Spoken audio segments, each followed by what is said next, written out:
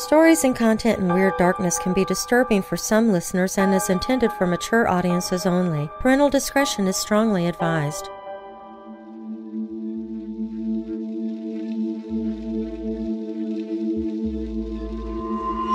The world of cryptozoology is no stranger to odd footprints found throughout the world, coming in a wide variety of sizes and with their own peculiarities. These tracks often leave bewilderment, bafflement, and spur on questions after questions to their origins about what sort of creature could have made them. The answers for what caused them are not always completely clear, but they invariably are cause for much debate and speculation.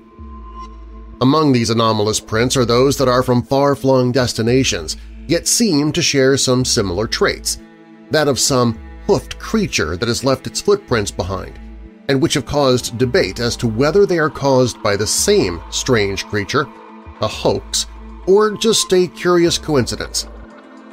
By far the most well-known and widely circulated stories of such mysterious footprints is that of the original Devil's Footprints of Devon, England. I'm Darren Marlar, and this is Weird Darkness.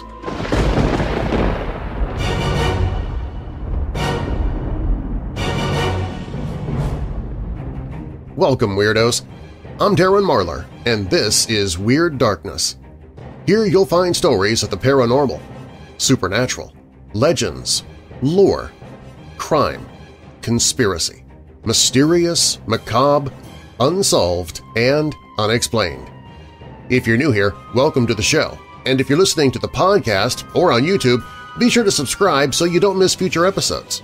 And if you're already a weirdo, please take a moment and invite somebody else to listen to. Recommending Weird Darkness to others helps make it possible for me to keep doing the show. And while listening, be sure to check out WeirdDarkness.com where you can find all of my social media or drop me an email. Coming up in this episode. Picture this. You're called to the scene of a murder. The victim's shotgun was found in his room. It's been used some time recently, and there was an empty cartridge on the floor. There was, however, no blood or any other obvious signs of violence in the house. And something else odd. A pot in the kitchen was discovered to contain large amounts of strychnine. It sounds like one of those murder mystery party games you solve with friends, but this is from a true murder mystery in Australia that still fascinates those who study the case. What do a Jesuit missionary and a former slave have in common? The answer? Bigfoot.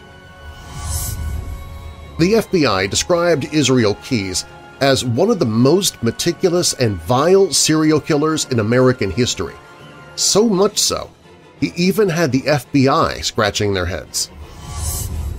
But first, one morning in 1855, citizens of the English town of Devon were surprised to find strange footprints about town in the snow, not just on the streets and sidewalks, but on their doorways and on the house roofs, haystacks, walking up walls and through pipes. The tracks covered over 100 miles and there was no explanation of how the prints were made. But many had a theory about who made the prints. They say it was the devil. We begin with that story. Now, bolt your doors, lock your windows, turn off your lights, and come with me into the Weird Darkness.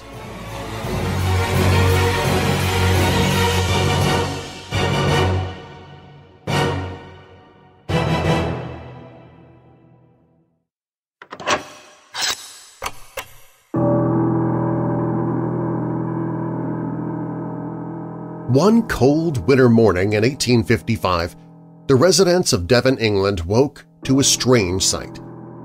The area was blanketed with snow from the night before, and it seemed as if everything was frosted in white.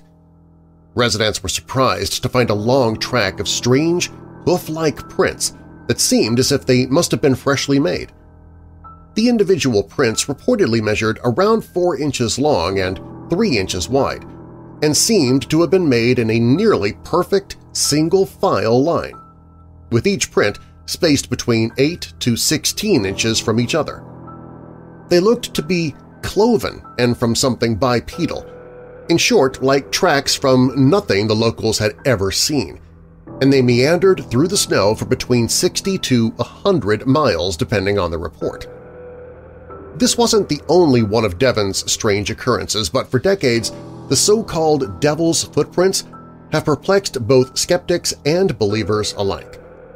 While Devon is perhaps the most popular instance of Devil's Footprints, similar incidents have occurred throughout history and around the world. The bizarre footprints that appeared on Devon's snowy countryside followed no discernible path, and they appeared in more than 30 different locations all over the town's south and east ends. They meandered across dozens of miles, even leading up to people's doorsteps, frightening the residents. As odd as this all was, what made it all even stranger was the bizarre route that these prints took, going right up over walls, along narrow fencing, over house roofs, through barns, haystacks, gardens and courtyards, across frozen lakes, fields, and spookily often seeming to come right to people's front doors, as if whatever had made the prints had been intently investigating these homes. Oddly, in some cases it seemed as if the prints had entered and exited pipes that were only around 4 inches in diameter, passed through locked gates, or seemed to wander straight up trees, as well as in totally enclosed or locked-off areas and other improbable places. The unexplained tracks shortly acquired the nickname the Devil's Footprints, or Tracks of Satan, thanks in part to their hoof-like shape.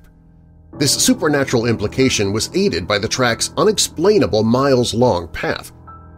Devon's Devil's Footprints covered up to 100 miles of land, reaching as far as Topsham, Dawlish, and Teignmouth. According to some reports, the tracks may also have reached as far south as Totnes or Torquay, and as far away as Dorset or Lincolnshire. Overall, the strange prints were found spanning an area of anywhere from 40 to 100 miles, making most rational explanations seem completely implausible. Without a fresh snowfall, the distinctive marks would have been imperceptible to locals. Moreover, while accounts of the snowfall's heaviness seem to vary, most agree not only that the previous night was particularly cold, but that a thaw occurred sometime before morning, which may have allowed animal tracks to become distorted. Skeptics often point to this theory to explain the bizarre phenomenon of the Devil's Footprints. Non-paranormal explanations have encompassed everything from hoaxes or the distorted tracks of mice, birds, rabbits, badgers, ponies, horses, and even escaped kangaroos. Mike Dash, a Welsh writer and historian, proposed that the tracks were made by several different animals at once, though he conceded at the end of his study that his solutions did not explain all of the track's elements, and they are still a mystery waiting to be solved. Other theories were things like raindrops falling and creating the depressions, and the even more far-out theory attributed to British novelist Geoffrey Household, who claimed that the tracks were actually made by some sort of experimental balloon accidentally released from the Devonport dockyard. According to Household, a pair of shackles dangled from the balloon's mooring ropes, and their intermittent dragging left the tracks in the snow. Household claimed to have learned of this event from a man whose grandfather had worked at the docks in 1855. While this explanation initially seems feasible, the theory is not entirely sound. The notion of a drifting balloon leaving uniformly spaced tracks seems very implausible, and what's more, no such balloon was ever reported. According to Household's account, however, the event was covered up after the balloon caused some damage and eventually landed near Honiton. People came to believe that the devil walks in Devon, as newspapers would later claim, and took to staying indoors after dark. Some observers even claimed the tracks appeared burned or branded into the snow. This claim was seemingly substantiated 102 years later after the original Devon incident, when in 1957 an anthropologist and psychical researcher reported hoofprints found on a Devon beach that looked as if each mark had been cut out of the sand with a flat iron. These 1957 hoofprints were also spaced 6 feet apart, implying a much longer stride than those reported in 1855. Also in 1957, Linda Hansen wrote to the Fortean Times detailing tracks she found in her parents' garden. Her description matched the devil's footprints of 1855 almost exactly, and beneath these tracks she claimed to see dry concrete, as if the tracks had not just melted the snow but transformed it. According to some accounts, people genuinely came to believe the devil was responsible for the tracks and refused to venture outside after dark. Convinced the devil was still prowling Devon, they claimed he could sniff out their sins. Further fueling their fears was the manner in which the footprints seemed to approach doorways and then stop, as if the creature responsible was keenly interested in the people on the other side. While some sources claim the phenomenon was widely covered in newspapers at the time, first-hand accounts of the devil's footprints were difficult to locate for many years. Not until 1950 did accounts of the event return to the public eye. References to the incident were discovered in records from the former vicar of Kleist St. George. Among these papers were tracings or sketches of the tracks themselves, as well as a letter to the Illustrated London News marked "Not for Publication." The letter described the tracks as the perfect impression of a donkey's hoof, but instead of progressing as that animal would have done, or indeed as any other animal would have done, feet right and left, it appeared that foot had followed foot in a single line. Furthermore, the letter noted that the tracks were found in multiple parishes and that in every case they were the exact same size, about 4 inches by 2 inches, and always the same distance apart. Several courageous individuals attempted to follow the strange tracks, and some reported strange findings. A story credited to Reverend J.J. Rowe and R.H. Busk claims the pair tried to follow the trail with hounds, but at last, in a wood, the hounds came back baying and terrified. Another report tells of a man who followed the prints to their apparent end when he found nothing but a toad. Since the prints in Devon were so numerous and covered such a broad area, multiple sources were likely responsible. This is one of the underlying tenets of skeptics who claim at least some of the hoofprints were likely the work of hoaxers, if the marks existed at all. As Brian Dunning points out on the Hoofprints episode of the Skeptoid podcast, the very length of the trails discredits the notion that any one source could possibly have seen all the tracks. In 1855, the means didn't really exist in Devon to travel 100 miles in a single day to verify the length of this track, especially when the way is obstructed by 2-mile stretches of water, Dunning said. In detailing the various fantastic properties of the footprints, Dunning reaches what he considers a foregone conclusion. Is there really any reason to believe that this happened? Skeptics have attempted to advance a pantheon of reasonable explanations for the devil's footprints. Interestingly, on March 5, 2009, it seems that there was a very similar phenomenon reported from precisely the same area. In this case, a resident named Jill Wade of Woolsey, North Devon, claimed to have found a strange line of pointed, cloven hoof-like footprints in freshly fallen snow in her own backyard. Wade reported that the tracks were 5 inches long with a stride of between 11 and 17 inches and stretched on for 60 to 70 feet across the garden in an arch-like shape, starting at her window and going out to the other side of the yard where they disappeared. The bizarre tracks were examined by a biologist with the Center for Fortean Zoology, CFZ. Graham Inglis, who noticed their striking similarity to the devil's footprints of 1855 from the same vicinity, could not find an easy answer to what made them. However, Inglis did have reservations about jumping straight to a paranormal explanation, and said of the tracks, "This is certainly a first for me. The footprints are peculiar, but they are not the devil's. I don't believe the horned one has been in Woolsey. Personally, I think it belongs to a rabbit or hare, but quite an academic punch-up has started over it." In his book, The Case for the UFO, astronomer Morris K. Jessup mentions the devil's footprints of Devon hypothesizing that no animal walks by putting one foot directly in front of the other, so these holes in the snow were made with a mechanical precision by something mechanical.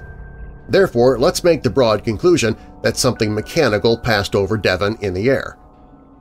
Jesuit goes on to theorize that the marks were possibly the result of some type of ray or beam. While the Devil's footprints of Devon are rather well known, more obscure cases of a very similar phenomenon have come in from various places around the world. One such account comes to us from May of 1840 on the remote Kerguelen Islands of the southern Indian Ocean. These windswept, rocky swaths of treeless, frozen land are surrounded by mercilessly rough, gray waters and are located more than 3,300 kilometers or 2,051 miles from the nearest traces of civilization, Madagascar Island, making them one of the most isolated places on Earth and earning the islands their nickname, Les de la Desolation, the Desolation Islands. The only plant life to be found here in this chilly, uninhabited domain are some lichens, mosses, and grasses, and the only animal life here are a few species of insect, seals, and some seabirds and penguins, as well as feral rabbits, cats, and sheep that have been introduced by passing ships. In May of 1840, Captain Sir James Ross found himself on these shores as part of an expedition to catalog the plant and animal life of the archipelago's main island of Grande Terre. The island was described as being mostly a barren, lifeless wasteland of sparse lichens and moss, with no land animals seen at all. Indeed, at the time there were no introduced large land animals present on the island, and the only creatures to be found were insects, seabirds, and seals along the coast. It was for this reason that one discovery would be all the more bizarre. One small detachment led by a Lieutenant Byrd came across a rather odd sight as they went about searching the inhospitable, snow-swept land for any sign of life. There, in the freshly fallen snow, was a line of horseshoe-shaped, hoof-like tracks measuring 3 inches long and 2.5 inches wide, which meandered through the snow for a while before disappearing at a rocky area without snow. Since the island had proven to be devoid of any large land animals and the expedition had no horses or ponies, it was baffling as to what could have possibly made the prints. In the end, Lieutenant Byrd speculated that a horse, pony, or donkey must have been left there by a previous expedition or made it to the island from a wrecked ship. But considering that a horse would have died in the Arctic conditions of the island on its own if it was a castaway, then it must have arrived there fairly recently, and there had been no sign of any other expeditions or shipwrecks in the vicinity at all. Could these prints have possibly been left by a horse or pony that had been left there by someone, or had even more improbably escaped a wreck and managed to swim to shore through unforgiving rough waters full of choppy waves and deadly currents? Or was this something else? It also seems improbable that it could have been a hoax, considering no one else was there. It remains a mystery. Yet another unexplained set of devil's footprints was found in 1945 near Everberg, Belgium. On January 10th of that year, a curious set of bizarre prints was found etched into the snow on a hill behind a place called the Château de Morveau.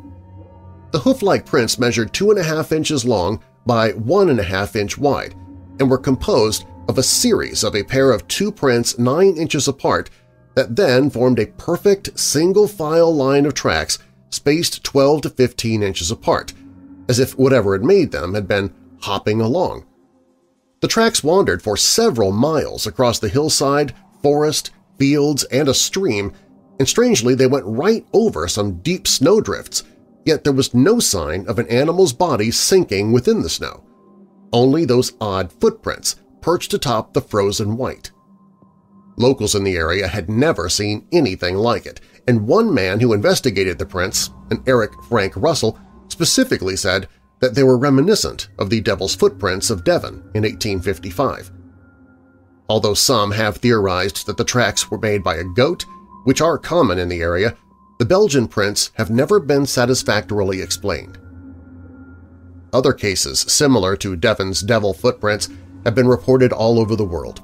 a cathedral in Munich, is home to a single tile bearing a footprint said to have been made by a frustrated devil, tricked into aiding the cathedral's construction.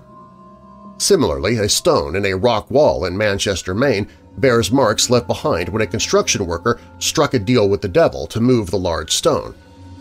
At the Devil's Gate Dam in Pasadena, California, photographers have captured images of claw marks in stone. A comic book series called The Devil's Footprints, written by Scott Alley, received its title and inspiration from a legend Alley remembered from his hometown. The devil reportedly showed up at the local church in the old town, and the priest chased him up the steeple. The devil jumped and left one footprint in the stone outside. Are any of these cases of mysterious tracks related? They certainly share some similar traits in their size, appearance, disposition, and the fact that they keep showing up in the strangest of far-flung places. They could be unrelated, but even if they are, we are left with the question of what formed them. Was this the work of known animals, strange weather or atmospheric phenomena, hoaxers, or something else? Whatever the cause may be, one wonders when the next set of these bizarre, cloven tracks will turn up next, and what significance they'll have. And while there may very well be a mundane explanation at their root, they still manage to incite debate and stir the imagination.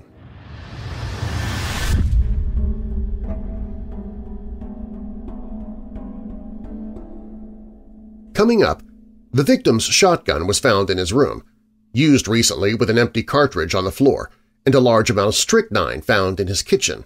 No blood anywhere. Apparently somebody really wanted the man dead, but also wanted it kept a secret. Why? Plus, what do a Jesuit missionary and a former slave have in common? Bigfoot, of course! Those stories and more when Weird Darkness returns.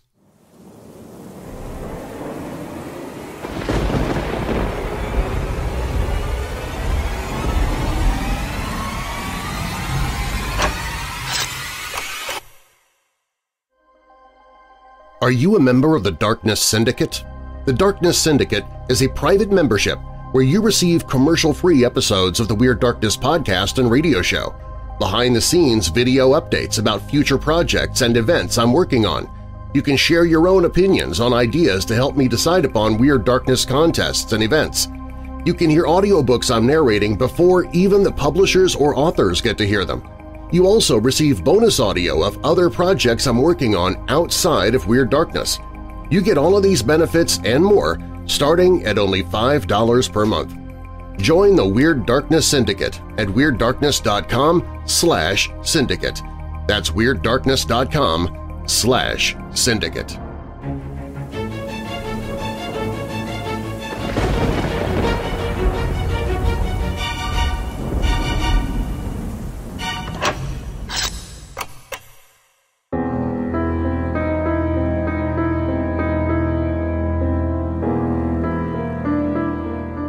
True crime historian William Roehead once commented that the setting of a great crime should be properly forbidding.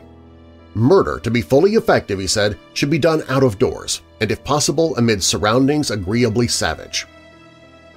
Wonnangatta Station, a cattle ranch located in an isolated valley in Australia's Victoria Alps, is to this day a harsh and lonely spot. In the early 20th century, it was as out-of-doors and agreeably savage a place as any murder fancier could hope to find. So far as I know, the Edinburghian Mr. Roehead had never even heard of the place, but it would have gratified him immensely to know that Wonnangatta hosted one of Australia's most notorious murder mysteries. Beginning sometime in 1916, Wonnangatta Station was run by a man named James Barclay. He'd been working alone there for some time, but in December 1917 he hired one John Bamford to act as cook and general handyman. The two seemed a mismatched couple. Barclay had a good reputation, both professionally and personally, but Bamford was widely disliked, as he was a quick-tempered, surly sort who was fond of quarreling. There were even rumors that he'd murdered his wife. However, the two men seemed to get on well enough. About a week after Bamford was hired, the pair traveled to the town of Talbotville. about 20 miles from the station, in order to vote on a referendum on introducing the military draft. If any of you are curious, it is recorded that the pair voted the same way, but it's lost to history whether they were for or against the measure. They spent the night at the home of a mutual friend, Albert Stout, and the next morning, December the 21st, the two men began the ride back to Wonnangatta, little knowing that their recent votes would prove to be totally irrelevant to either of them. The next time anyone had any reason to visit Wonnangatta was on January 22, 1918, when a local man named Harry Smith visited the station to deliver some mail. He was perplexed to find no one there. The only clue to the whereabouts of the men was the message, "Home tonight," written on the door of the kitchen. Assuming that one or both of the men would turn up at any moment, Smith decided to wait around for them. When after 2 days there was still no sign of Barclay or Bamford, Smith gave up. Without making any further investigation, he shrugged off the mystery and returned home. On February 14th, Smith returned to Wonnangatta. When he saw that nothing had been touched since his last visit, the unopened mail was just as he had left it, and Barclay's dog Baron was obviously starving, it finally dawned on Smith that something very awful must have happened. He stayed there overnight, doing a fruitless search for some sign of the men, and the next morning traveled to the nearest town, Dargo, to report that Barclay and Bamford had vanished. He also sent telegrams to the ranch's owners alerting them to what had happened. Police were notified, and a search party was quickly assembled. The bedrooms of the two men were disarranged as if they had been ransacked. Some of Bamford's possessions, including his horse, were missing.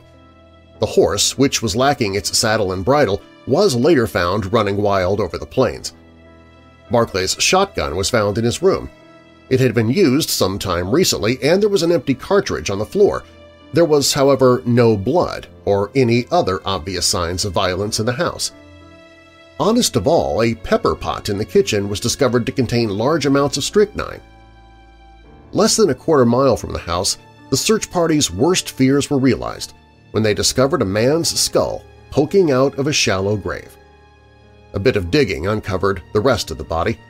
The belt and tobacco pouch found with it helped identify the corpse as that of James Barclay. Barclay's autopsy revealed that he'd been killed by a single shot through the back. Time of death was estimated as sometime between December 21st and January 4th. No strychnine was found in his system. While no one could say why Barclay was murdered, police had little trouble naming his probable murderer, John Bamford. It seemed obvious that the two had fought, after which Bamford shot his employer, grabbed a few belongings, and fled. A reward of £200 was offered for any information regarding this dangerous fugitive, and a statewide manhunt was on. The hunt for Bamford dragged on without finding the slightest trace of him. It was as if he had somehow managed to vanish from the face of the earth. His whereabouts remained an utter mystery until early November 1918, when the search ended in a most unexpected way.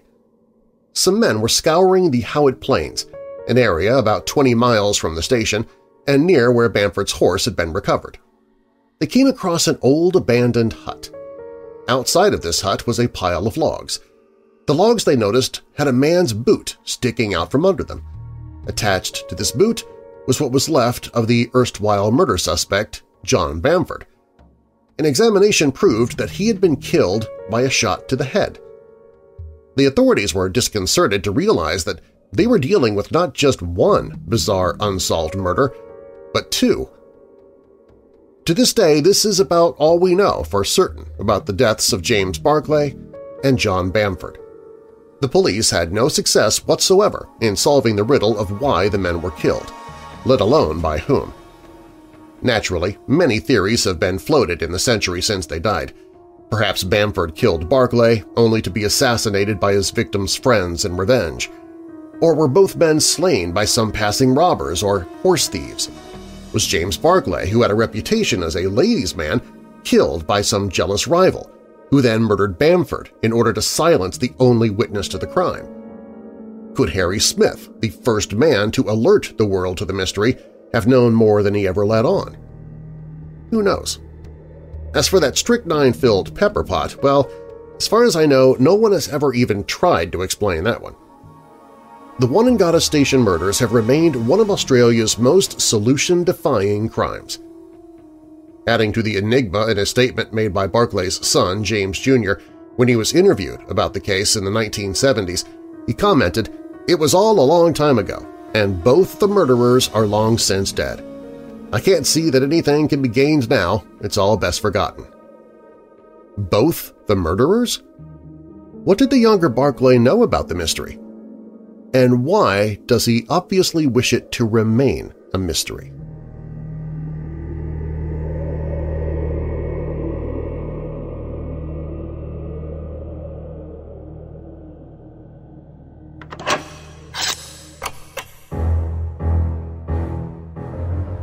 Some of the strongest sources of anecdotal evidence regarding the existence of the Sasquatch are those that predate the coining of the term Bigfoot, in an article about a cat skinner named Jerry Crew who found massive, human-like tracks around his road-building equipment in California's Six Rivers National Forest in August of 1958, and the explosion of the Patterson-Gimlin footage on the world stage in October of 1967. Sightings reported before these two seminal events cannot be dismissed as the work of hoaxers seeking to hop on the Bigfoot bandwagon. The Sasquatch was all but unknown to the Europeans who began flooding the North and South American continents in the 1500s, and to the slaves that they brought with them. Their accounts of bipedal, hair-covered creatures simply cannot be dismissed out of hand. I'd like to discuss here two such historical sightings. The incidents are not well known, but they may well be extremely important when attempting to trace just how far back sightings of wood apes might go. The similarity between these two accounts cannot be denied, and both lend credibility to the opinion of those who believe the animal commonly referred to as Bigfoot was being seen well before the 1950s by people of different cultural backgrounds living many miles apart.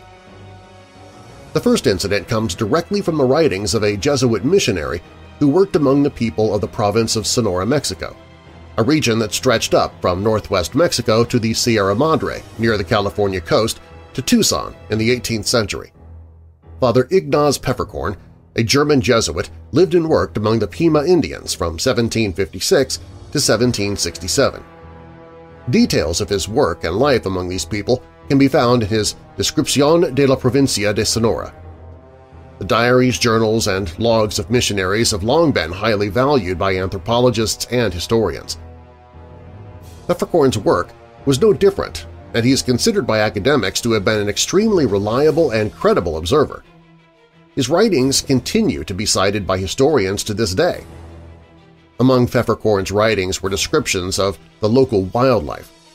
Among the descriptions of what would be considered common animals, the good father wrote about the different bears, differentiated by their color found in the region.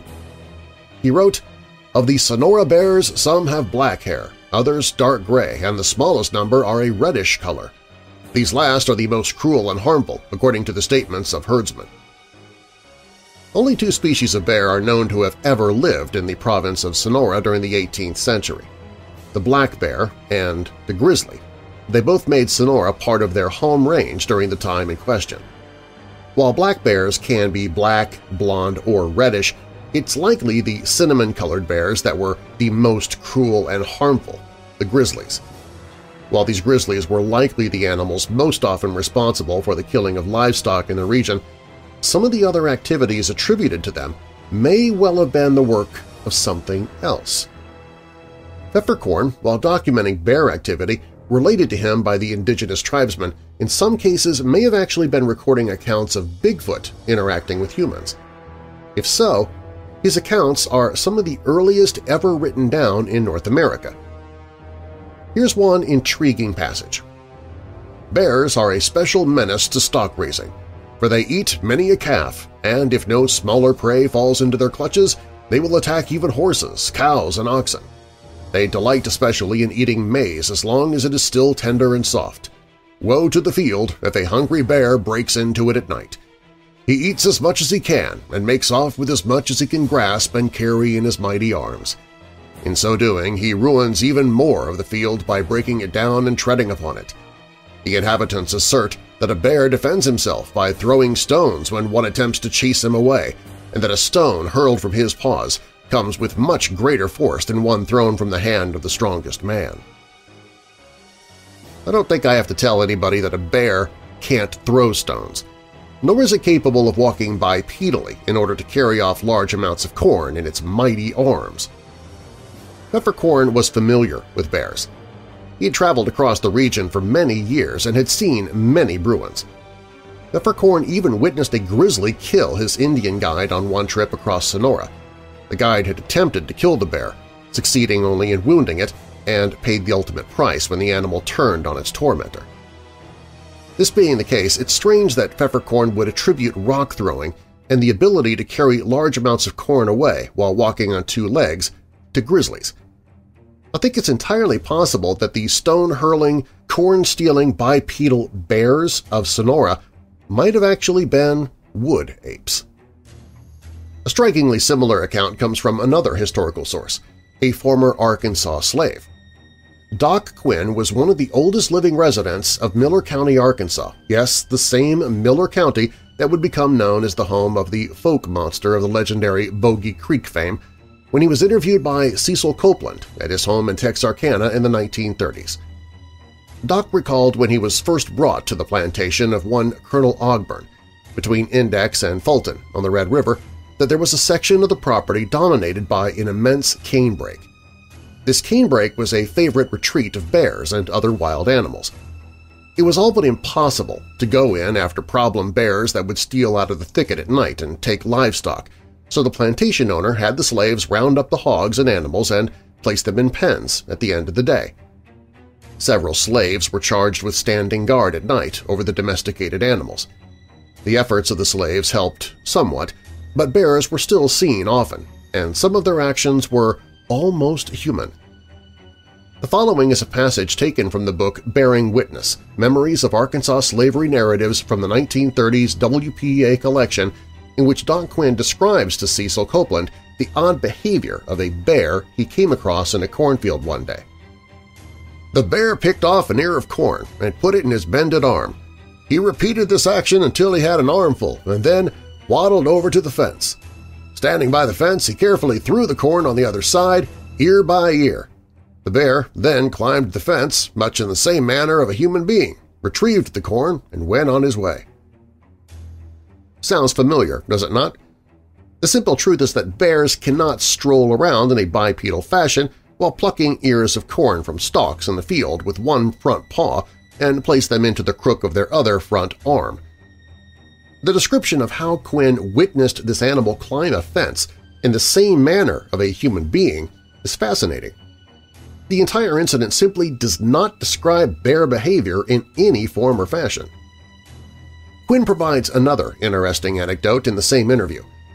I thought long and hard about including it here, but not because it's interesting, but because Doc Quinn's words are transcribed in such a way that his dialect is evident. Some hot-button words, including the N-word, are used. After wrestling with it for a while, I decided to include the account here with only one minor edit. I decided not to use the N-word. I fear in today's climate I'd be accused of approving of it or some such thing. Again, I would remind you that these are not my words. These are the words spoken by former Arkansas slave Doc Quinn and transcribed by his interviewer Cecil Copeland. The text comes straight from the book previously mentioned. To try to focus on the story Doc Quinn is telling, not the language and terminology he uses. The account is as follows. Late one evening, me and a nutter named Jerry was coming home from fishing. Rounding a bend in the trail, what did we meet almost face to face? A great big old bar. Being young and blessed with swift feet, I make for the nearest tree and hastily scrambles to safety. Not so with my fat friend. Peering out and through the branches of the tree, I sees the bar making for Jerry, and I says to myself, Jerry, your sins are sure cotched up with you this time. But Jerry, out of being mean, must have had the devil by his side. Pulling out in his bowie knife, that jumps to one side as the bar come charging past and stab it in the side, near the shoulder. As the bar started turning around to make another lunge at him, he noticed the blood spurting from the shoulder. What'd you think happened? That old bar forgets all about Jerry. Hastily scrambling around, he begins to pick up leaves and trash and clamps them on the wound, trying to keep from bleeding to death. You asked did the bar die? Well, so I don't wait to see the result. Jerry, he done left them parts, and not wanting to stay up in that tree all night by myself, I scrambles down and run for a mile home in double quick time. I ask you, what kind of bear notices it is bleeding, stops in the middle of an altercation, begins gathering leaves, and then packs its own wound? I'll tell you the answer. None. No bear behaves in this manner. If Doc Quinn is not spinning a yarn to his interviewer, the creature his fishing partner Jerry tangled with was certainly no bear. Was it an aggressive Sasquatch? Certainly the location was right, as the aggressive nature of the folk monster would be well documented some years later. There's a real shortage of viable alternatives if the creature in question was not a bear. The parallels between these two accounts separated by more than a century and approximately 1,400 miles, are uncanny. Bears cannot and do not gather up corn in their arms and walk away with it in a bipedal fashion. Yet a Jesuit missionary and a former Arkansas slave describe observing this same behavior. Doc Quinn's account of how his fishing partner Jerry tangled with an animal that packed its own wound after being stabbed lends credence to the theory that something other than a bear was roaming about Miller County, Arkansas in his youth. Is it possible that these two men from very different worlds, Father Ignaz Pfefferkorn and former slave Doc Quinn, described the same type of animal? An animal they had no name for? An animal that just might have been a wood ape? Sasquatch? Bigfoot? Food for thought.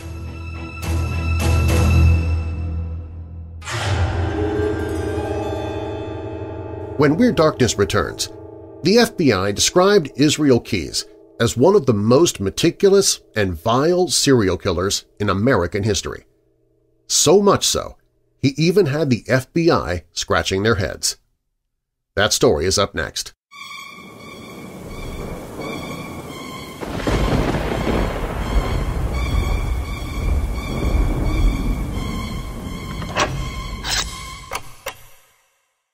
I'm a man of habits. Okay, truth be told, my bride says I'm boring. I like the same stuff, and that's what I stick with, and that includes what I eat. Even for breakfast, I used to opt for leftover pizza, hot dogs, hamburgers.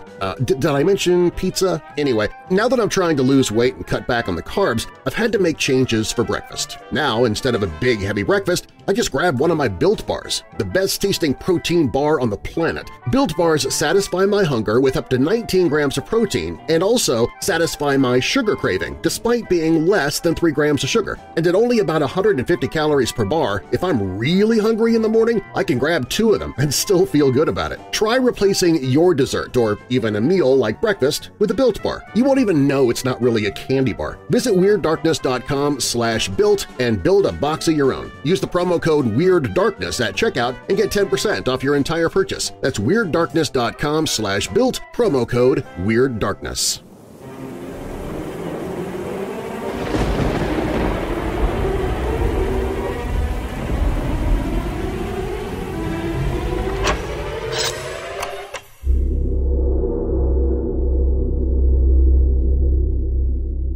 For 16 years, and maybe even longer, serial killer Israel Keyes traveled the country, robbing banks, burglarizing homes, burying kill kits in Home Depot buckets, and preying upon victims who seemed to share nothing in common. He was an investigator's worst nightmare, a serial killer with no apparent pattern or type. By the time he died by his own hand while awaiting trial for the abduction, rape, and brutal murder of Samantha Koenig, he had been linked to at least 11 deaths and disappearances, and his true number of victims may never be known. Keyes died in his jail cell on December 2, 2012 as a result of self-inflicted cuts on his wrist and strangulation. He left behind a blood-smeared 4-page suicide note that's been called an ode to murder. Dr. Stephen Montgomery, a forensic psychiatrist at Vanderbilt University Medical Center, described Keyes' chilling note, written partially in loosely rhyming meter, as showing no remorse, no regard for human life. It's certainly not an ordinary suicide note, Dr. Phil Resnick, director of forensic psychiatry at University Hospital's Case Medical Center in Cleveland, said after reading the haunting note. He doesn't talk much about his own dilemmas of being in prison or why he's taking his own life. It's more of a final statement of contempt for the American style of life, Dr. Resnick went on to say. I think the other thing he emphasizes is his own superiority, that he has guile and can take advantage of people who are naive and trusting of him. In his suicide note, Keyes, who was raised in a cultish survivalist family, heaps disdain upon what he perceives as the normal American way of life, and refers to one of his victims as, quote, "my pretty captive butterfly," unquote. The skills that Keyes' survivalist upbringing had instilled in him, along with a 3-year stint in the military, proved helpful as Keyes committed his crimes while evading authorities. He had zero victim profile, Maureen Callahan told A&E. Callahan is the author of American Predator, a recently released book about the life and crimes of Israel Keyes. I think of him as an analog killer in a digital world. All he did was buy a one-way plane ticket to a major city, rent a car, drive thousands of miles. In those drives, he'd be digging up kill kits that he had hidden all over the U.S. The kits were Home Depot buckets that he filled with guns, ammo, rope, cash, and Drano, which he used to accelerate human decomposition. The locations were only in his mind, never documented. He's partly funded his murderous hobby by committing strings of robberies and burglaries across the country. He'd been connected to several bank robberies, and he suspected of having burglarized 20 to 30 homes. If he could, Callahan said, describing Keyes' modus operandi, he'd take the bodies to another location and dispose of them so expertly that he left no trace of them or his DNA behind. This seems to have been what happened to Bill and Lorraine Currier, the Essex, Vermont couple who vanished suddenly in 2011.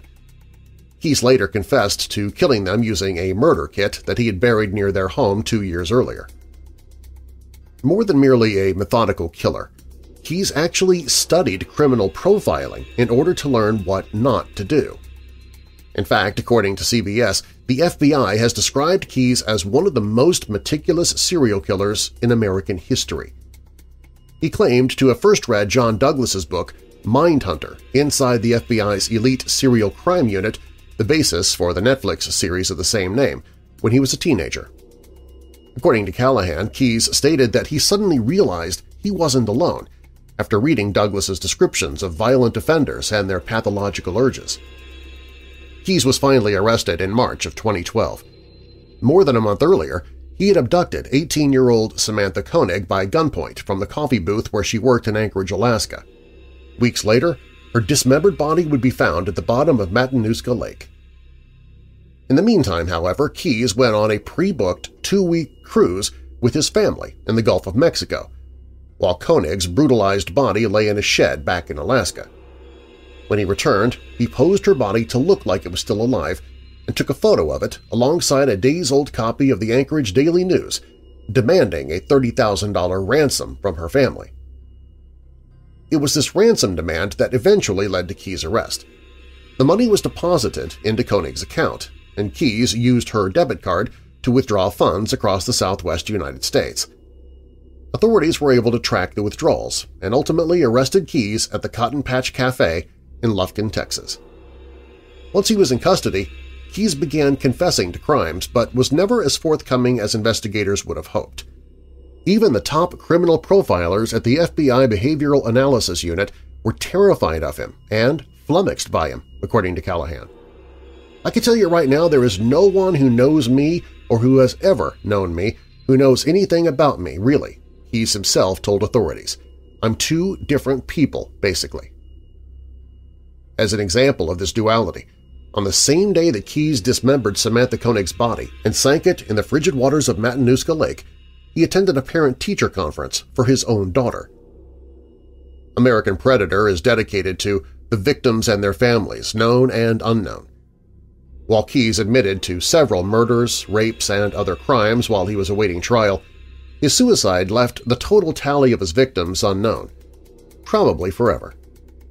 One of my hopes, Callahan said, of why she had written the book is that some potentially Keyes-related missing persons cases are reopened to find more victims. Unfortunately, Keyes' strange suicide note, written in a combination of pencil and ink on a blood-stained legal pad, provided no investigative clues or leads as to the identity of other possible victims, according to the FBI. In 2020, the FBI released a series of crude paintings discovered underneath Keyes' jail cell bed. The paintings depicted 11 skulls and a pentagram, and the FBI believes that the 11 skulls signify Keyes' victims. Still, the mystery endures, and the messages provide one last cryptic look into the mind of a sick and monstrous man. "Forget the lady called Luck," Keyes wrote in his bloody final communication with the world. "She does not abide near me, for her powers don't extend to those who are dead."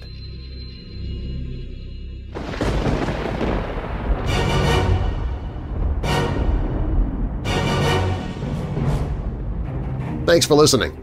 Feel free to email me anytime with your questions or comments at darren@WeirdDarkness.com. You can also find all my social media and a link to the Weird Darkness Weirdos Facebook group on the contact page of the website. If you're listening to the show via podcast or on YouTube, be sure to subscribe if you haven't already done so, and leave a review of the show in the podcast app you listen from. And if you're already a weirdo, please take a moment today and share Weird Darkness with somebody you know who loves paranormal or strange stories, true crime, monsters, or mysteries like you do. Do you have a dark tale to tell of your own? Fact or fiction, click on Tell Your Story on the website and I might use it in a future episode. All stories in Weird Darkness are purported to be true unless stated otherwise, and you can find source links or links to the authors in the show notes. The Devil Came to Devon is by Oren Gray at Ranker and Brent Swancer at Mysterious Universe. The Wonnangatta Murders is by Undine for Strange Company. The Missionary, the Slave, and Bigfoot is from Michael Mays for Texas Cryptid Hunter. And A Meticulous Serial Killer is by Oren Gray for The Lineup. And now that we're coming out of the dark, I'll leave you with a little light. John 11, verse 25. Jesus said to her, "I am the resurrection and the life. The one who believes in me will live, even though they die." And a final thought. I don't need a perfect life. I just want to be happy, surrounded by good friends who love me for who I am. I'm Darren Marlar. Thanks for joining me in the Weird Darkness.